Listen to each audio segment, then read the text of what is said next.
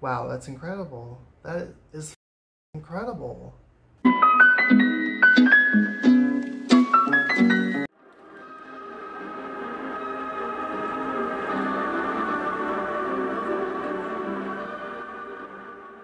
Greetings and salutations! So in my last video about Olga Strashova, I mentioned how amazing the '89 Soviet team was. Today we are sticking with that theme, and we are going to take a look at Strashova's Soviet Stuttgart sister, Elena Sazonenkova, and this is her floor routine from the '91 University Games.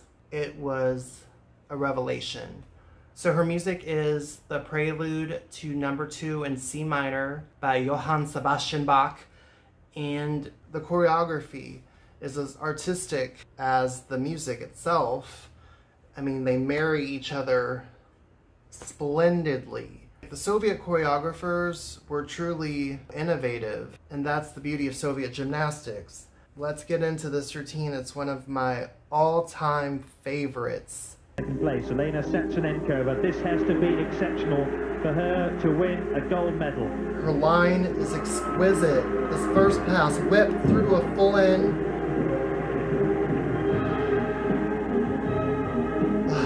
Gorgeous leap sequence, the extension, the movement. Dance and tumble like she never has before. This choreography is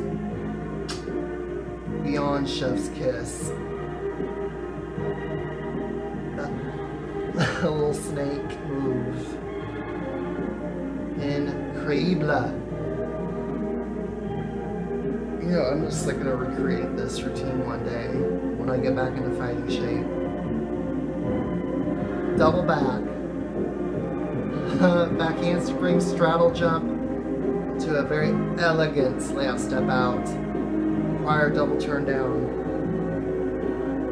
She needs a score in excess of 9.6 to take the lead, but still, with the overall leader, Choi Kyung-hee of North Korea to go.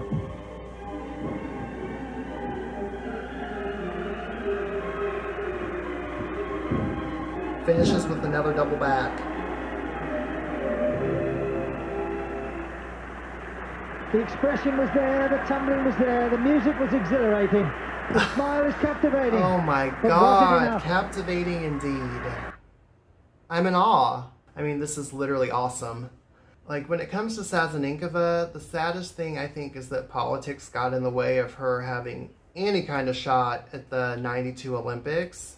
Sazonenkova as well as Lashenova were both from Latvia, and because the Baltic states seceded from the Soviet Union, you know, way sooner, they weren't a part of the Commonwealth of Independent States, and they weren't eligible to be part of the unified team. They were pretty much on their own. And because it all happened, you know, so fast, the Baltic teams didn't have any way to qualify gymnasts to the Olympics. So it was incredibly unfortunate, and I don't think that Yelena probably would have been a factor to make that unified team, but she wasn't even given a chance.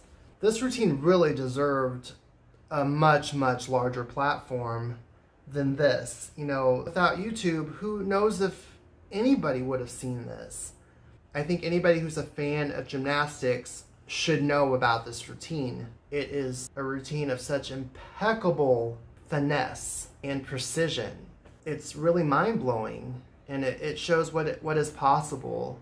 I'm gobsmacked here. Seriously.